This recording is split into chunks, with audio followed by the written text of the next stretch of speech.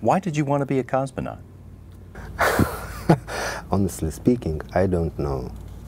Really, I don't know. Because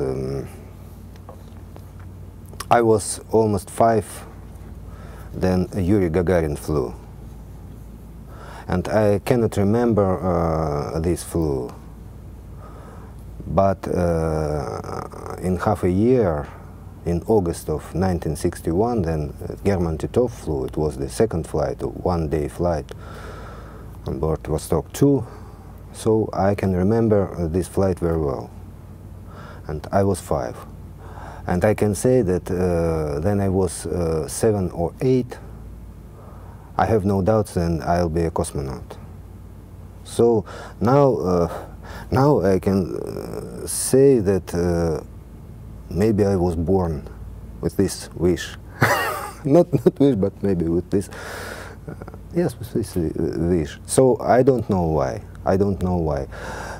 Maybe it was an influence of my father, maybe something else, but all my childhood was very close to the aviation issues, because my father, when he was young, he was a navigator and he jumped with chutes, and but he wasn't a pilot. Then he was a civilian engineer, but an excellent engineer, and I was amazed at how he solved different technical problems, from some homework to some inventions in his on his work.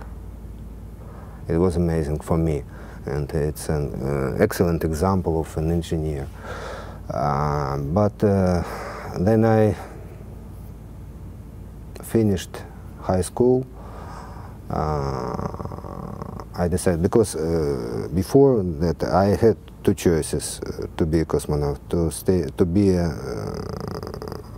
military pilot or civilian engineer, because I saw that the Soviet cosmonauts were either from military pilots or from civilian engineers, and I guess that the civilian engineers, civilian cosmonauts, Soviet cosmonauts were from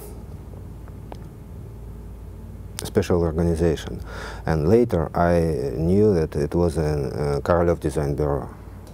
Now it's called Energia.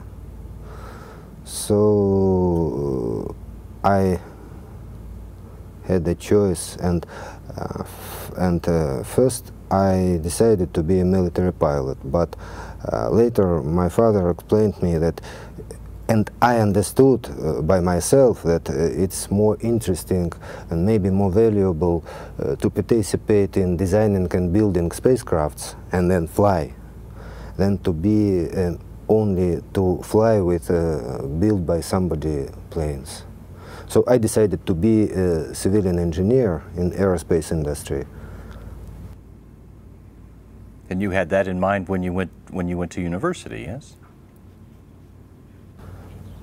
Yes, of course. Yes, of course. At the end of high school, I looked through the list of institutes in the Soviet Union.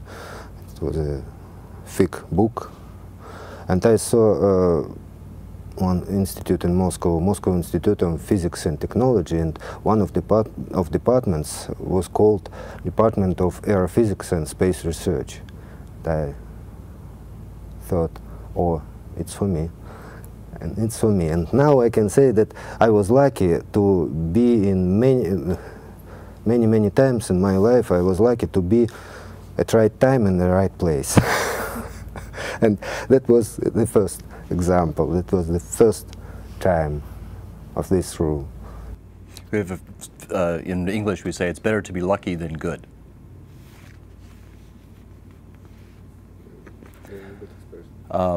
So tell me about your career then. You went to this institute in Moscow, and tell me how that led you on into your place as a cosmonaut. You see, it was very interesting, because then I entered the institute, and during the first month of studying, we we students were familiar with the system of education in this institute, and at the third stage of education, last stage of education, we had many activities in research centers, in industrial enterprises, with in areas of our specialities, and our group of students were tied to the Kaleri Design Bureau. So it's a fate. It's my fate. So after then I finished my school in the Kaleri Design Bureau. I had no doubts that I'll be working. I'd be working there. And after graduation, I entered to work in 1979 to the Design Bureau. It was called already Energia at that time, and from that time I am employer of Energia. Now it's a Rocket and Space Corporation, Energia. And in that time you've been an engineer? And yes, I was an engineer. Yes, I was an engineer, and maybe the previous selection of cosmonauts took place in 1978, and I entered in 1979. And then they started to select a new team in 1981. I was among the first persons. And in the 1984 I was selected, finally. I was selected, and now I'm a cosmonaut of Energia. The part of your job that involves you flying in space is a part that we know has its possible dangers. You've experienced that yourself in your career. But Alexander, what is it that you feel that we human beings, what is it that we are learning? What do we get as a result of flying people in space that makes it worth taking that risk?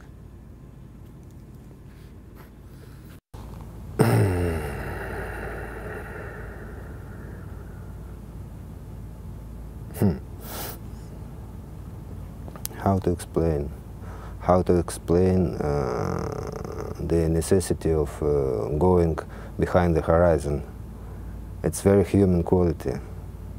So it's maybe most valuable frontier from for humankind. Space flights and going into space and to the low Earth orbit and into the deep space. So I think I cannot say anymore. It's very valuable for humans, very valuable for humankind. But how to explain it? Why Magellan went around the world, around the Earth? Why? What kind of issue moved him? You're a member of the International Space Station's Expedition 25 and 26 crews. Alexander, can you summarize the overall goals of this 6-month flight and tell me what your main jobs will be? The main goal is to keep the station in good shape and to maintain all the equipment working, and to perform a scientific program, a huge scientific program of all the international partners. But personally, I will be responsible about the Russian program, of course, and maybe some experiments in programs of different partners. Maybe, I'm not sure about US, but definitely from European, not Japanese. And for me, for me personally, main task will be to test the upgraded Soyuz in flight. So for me, the most important and most valuable flight stages will be from the launch to the docking, from undocking to the landing. And on the station will be for me it will be ordinary stay with performing all the tasks. Very well known for me now. Yes, well, you have, of course, done a tour of duty on the International Space Station before, as well as several visits to the Mir station. How do you compare a trip to this station as opposed to the Mir station? Decent, huh. It's interesting. So it differs in some details. You see, it's a new cooperation, new rules of operational rules, new flight rules, new relations between partners. So I think this is the most important and most remarkable differences between these two stations, speaking in general. If say about my previous flight to ISS, then I think that this stage of station will be much more complicated and much more in the size. So now we will have at least 4 or 5 additional modules, and cupola. Cupola is beautiful and wonderful eye to the Earth and into space. So I'm looking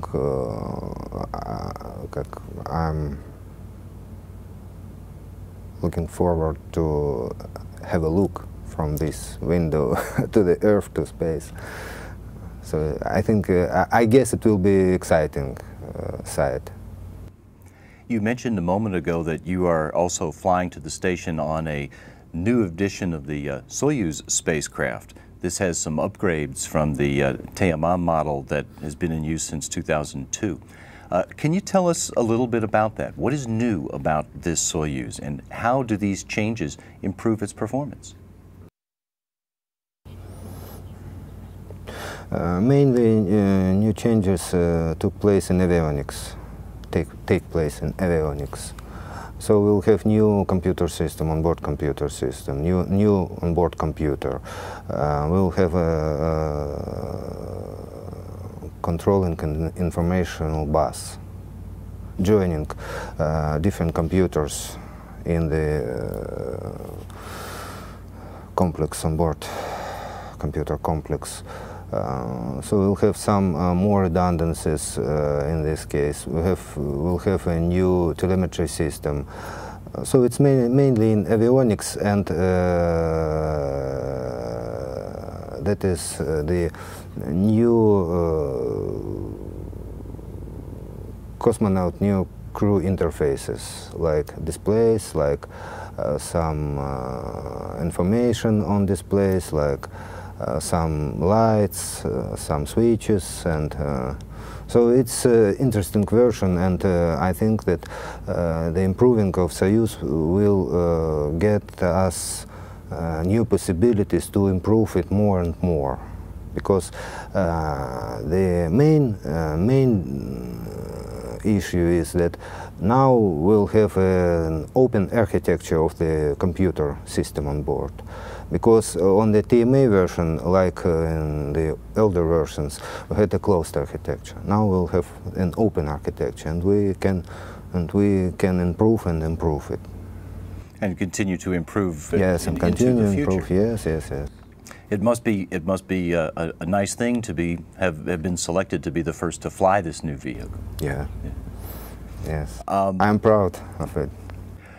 The Soyuz you will fly is different. The station that you will arrive to, as you mentioned, is different than the one that you visited on Expedition 8, and much different than the one that greeted Expedition 1 when they first arrived. And you shall be on board the station for the anniversary, the first 10 years of full-time human occupancy on board this space station. What What do you think is the best thing that this partnership has done so far in these past 10 years?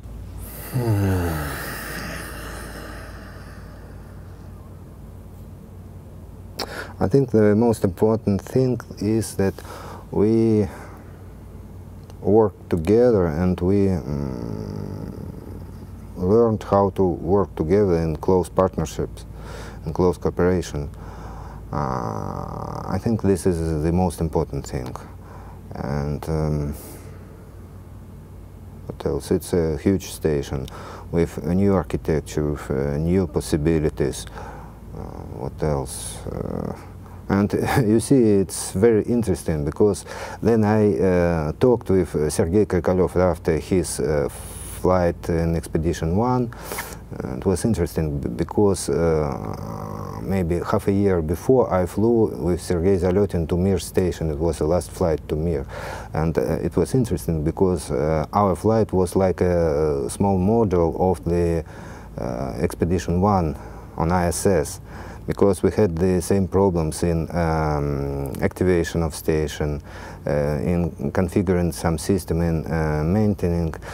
So there were so close features, so close details in both different flights that it was amazing. And now I think that we've made a new big step forward in the utilization of, not in the utilization of station, but in building, and now we are at the beginning of the real utilization of station, of ISS. And it's, I think it's the a new challenge for all the partnership to learn how to utilize the station in this cooperation. And I think that in next 10 years, what can we wait from this? I think that we will perform new amazing experiments. Maybe for me, most valuable and most important is to perform experiments for improving human space flights. Maybe in techniques and methodology and aiming to the interplanetary flights. It's the most valuable for me. So it's my waitings for this 10 years period. Let's talk a bit about the utilization that will happen now. There are, of course, a larger crew on board and many more laboratory facilities. So there are a lot of experiments, and a lot of them have to do with finding out how people will be able to live and work in the microgravity environment, which we will need for those longer explorations beyond Earth. Tell me about some of the different kinds of investigations during your increment that you will be involved with as the research subject. As research subject, it will be mostly biomet experiments. So when my body will be under, and my brains will be under investigation. Honestly speaking, I don't like very much these experiments, but I understand that this is a necessity to go further and further in space flights. For example, our Russian researchers will investigate the mentality or the experiment so-called typology. They will investigate the possibilities of our brains to organize the mental process and to help in solving the problems in which is necessary to use either rational approach or emotional approach. So it's some kind of psychological experiment. We'll have some experiments in studying the cardiovascular system and some regulatory functions of cardiovascular and breathing and And we will test new equipment for and new methodology for future experiments. You see, we'll have a new, maybe in 2 years, Russian segment will be fulfilled by, not fulfilled, but filled by the new research module, big research module, MLM or MRM in English, and we'll have there a lot of scientific experiments, a lot of scientific equipment for different experiments in different areas, and we'll have serious intentions to perform the biomet experiments of new generation using ultrasound and electrocardiography and in many different kinds of equipment. Nowadays equipment. So we'll have a lot of work. You will have as a subject. Yes, and you will have a lot of work as the operators of experiments in other kinds of scientific disciplines. Tell me a little bit about the other sort of scientific research that you and your crewmates will be involved in. You see, we have different areas in our Russian scientific program. We have different areas of investigations: fundamental physics, geophysics research, astronomy, biology, medical experiments, some educational experiments. So about biomet, I've told already, and about we have a beautiful experiment, by my opinion, in fundamental physics called plasma crystal. It's a fundamental research, example of fundamental researches in physics.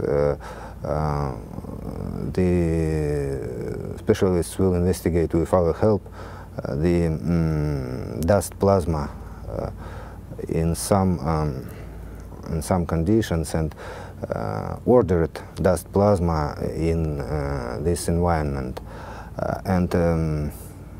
Applications, the field of applications of this knowledge will be huge, from maybe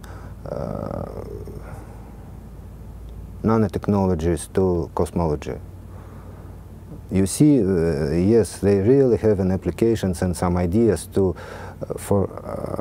apply this knowledge for forming of planetary systems, for planetary clouds. It's a cosmology. In some areas, in technologies, Earth technologies, with radioactive materials, so in atomic industry, and in some growing crystals, controlled growing of crystals. So it's a huge amount. I said, from nanotechnology to cosmology.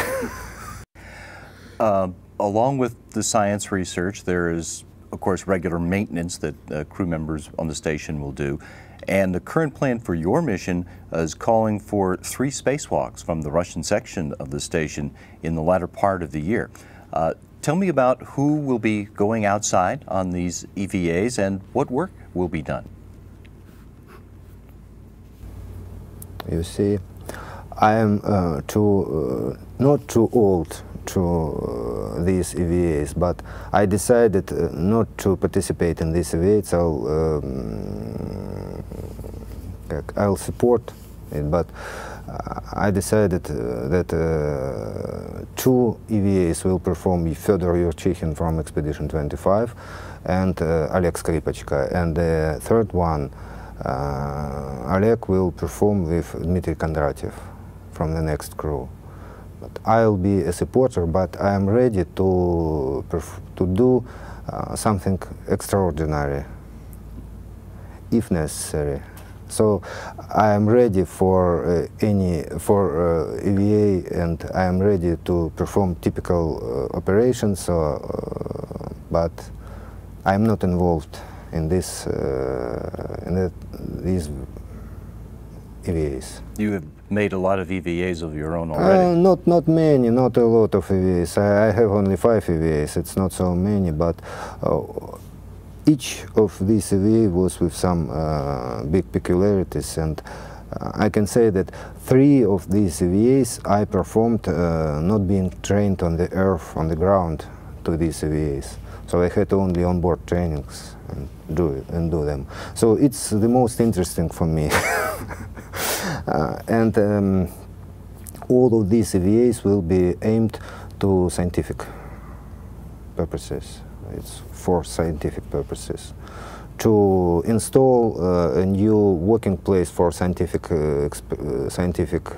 equipment, to install some items of equipment, to reinstall, to demount, and to bring back in the, say, like expose the materials of European Space Agency, and maybe some biological objects exposed from the expedition 18.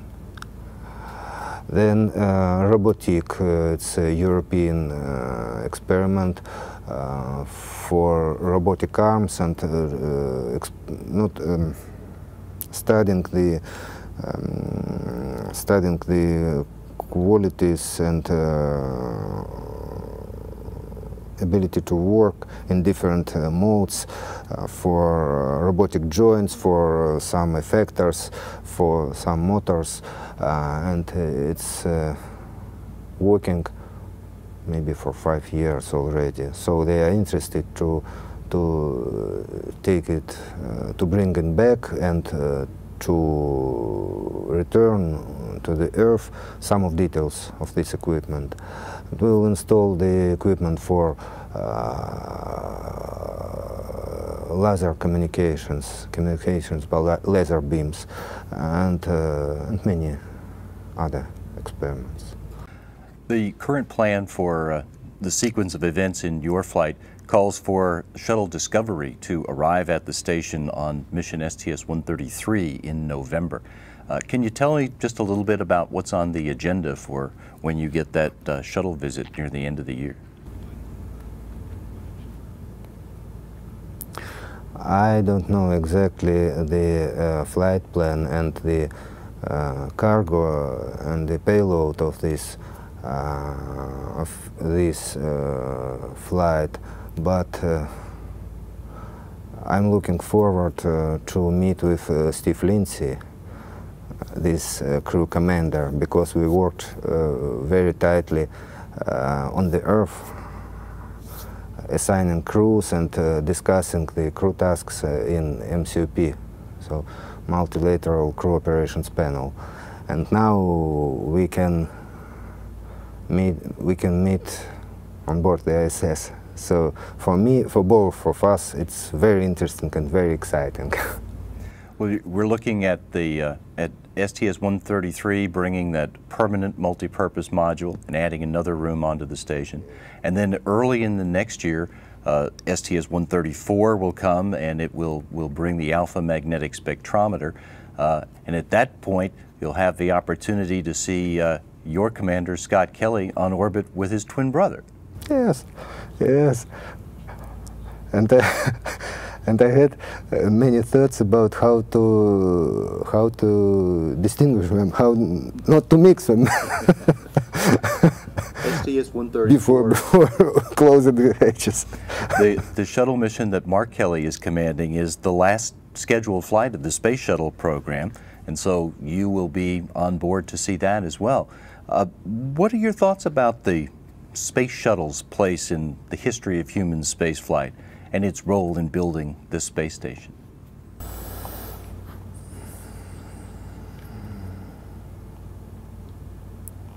It was a good and very interesting vehicle during the whole program. It's almost 30 years.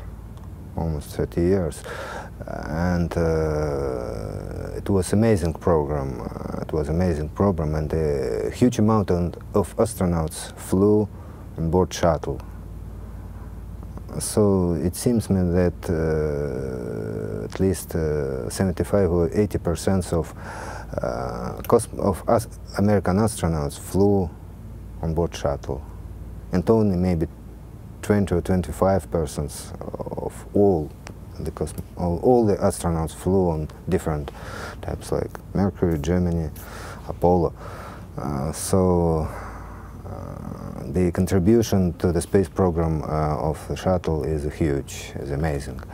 As to ISS, let's see, almost 1/3 of all the shuttle flights were performed for ISS. Beginning from STS-88, it was the first flight to ISS. Excluding maybe 2 or 3 flights, for Hubble servicing, it seems me 2 flights, and one was Columbia, unfortunately, Columbia STS-107. So almost 45 of 134, 1/3 exactly. So ISS cannot be built in this shape, in these forms and these sizes without shuttle. So what can I say anymore? Well, and thank you, shuttle, for doing this.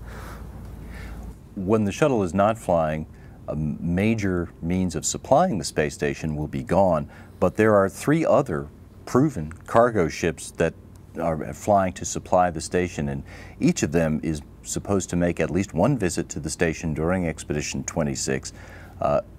Tell me briefly about the capabilities of these unpiloted Russian, European, and Japanese cargo ships. Mm-hmm.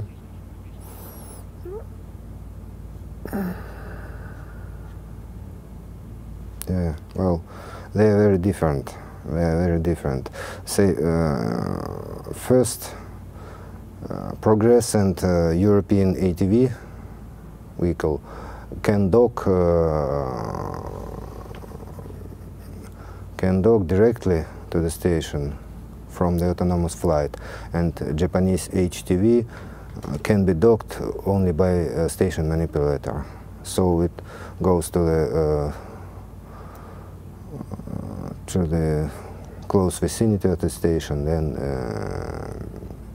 stays there, and then manipulator controlled by the operator from station captured it and dock to the docking port, special docking port. It's the first difference. Then I can say that they have different cargos, different possibilities to deliver cargos necessary to the station. HTV can deliver dry cargo, liquids, and cargos, not liquids, only dry cargos, mainly for Japanese modules. It's like logistic flights, but it can deliver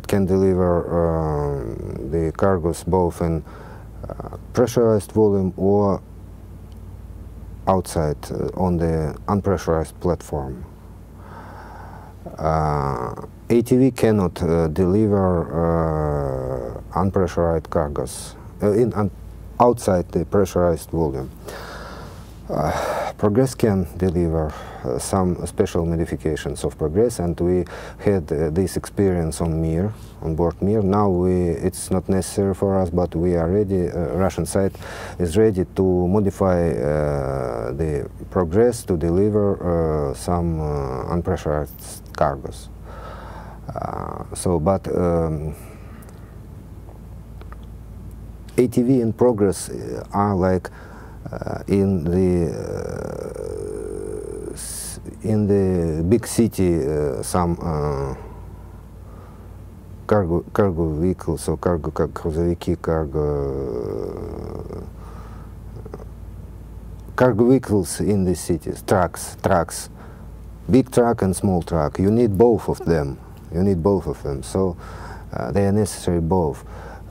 But I can say that Progress can dock in any conditions, and it can be manually controlled by the crew. ATV cannot be controlled by the crew. So we are only monitoring the automated approach and final approach, and we can only stop it to be secure, to secure on to safe station, not more. So they are very different, but they are very similar in their functions. And you add to that the oncoming work that NASA is doing to try to bring in private cargo ships. So there are lots of different ways to bring supplies to the International Space Station in the future. I'd like to ask you to look beyond that into the further future and tell me where you think human spaceflight is headed in the next 20 or 50 years or so. And how is the International Space Station going to help prepare us for that future? I hope that will be aimed to the interplanetary flights, and the ISS or future space station will be a platform for doing some activities to get ready for these interplanetary flights. Testing equipment, methodology, some computer systems and so on, some software. And of course we'll work, I hope we'll work together in cooperation and international partnership. And what else? And we'll try new approaches to perform some maybe say already ordinary tasks like